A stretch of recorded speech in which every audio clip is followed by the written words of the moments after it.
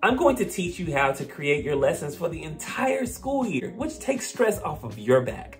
My name is John Burnett, and this is Counseling with Mr. B, where I help you live, learn, and be stress-free. On this channel, I help educators make a positive influence on students, families, and communities. School counseling Tier 1 level lessons are a major part of your school counseling program. These lessons equip students with the skills that they need in order to thrive and survive and be their best selves in this school year and in life in general. So what's the rationale? Why should I be creating school counseling lessons that are effective?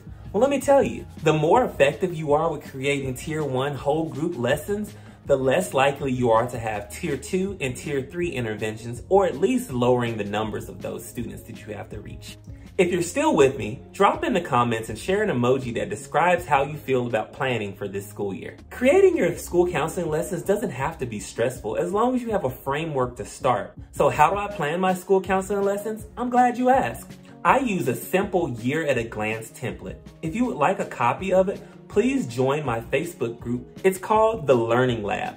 The link is in the description below. So on the screen next to me, here's a copy of a year-at-a-glance that I use, and I break it down in 4 sections: the events, trainings, things to do, and then character traits. So I'm gonna briefly walk through each one of these sections with you.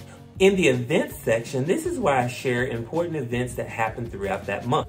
For example, September features Hispanic Heritage Month. By making note of the important events that happen, it helps me create presentations and programs for students, families, and staff. Part 2 is where I share important trainings that happen for the staff for that month: bullying awareness, suicide and self-harm prevention, and child abuse and neglect presentation. Next, I share simple things and tasks to do. This is just where you note important things that you have to do or get done in that month. For example, needs assessments. So I always set a specific month where I send out needs assessments. And last but not least, this is the most important part of the year at a glance. You pick out character traits that coincide with each month.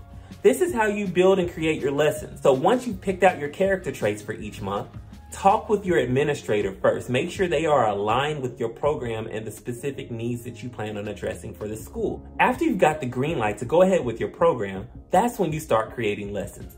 Here's a tip. Search Teachers Pay Teachers for free lessons or inexpensive lessons. You can also do a simple Google search and find things that people have already created, revise it, revamp it, and put your own spin on it. I use SlidesGo and SlidesMania, and I'll drop the links in the description below. These templates are visually appealing and student-friendly, and they're just cool to use. Another important tool that I use for lesson creation is the ASCA Awareness Calendar.